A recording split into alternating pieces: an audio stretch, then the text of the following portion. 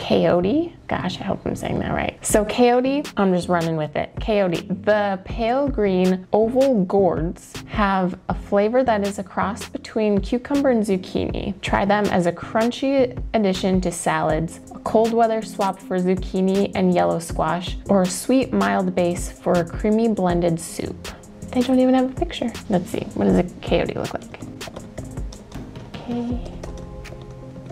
Also known as merleton and choco. Interesting. It's kind of like the shape of a papaya, but it's all green. It looks like it has a smooth skin, but it's kind of a bumpy exterior. Seems to be more popular in, or more commonly found in Central America.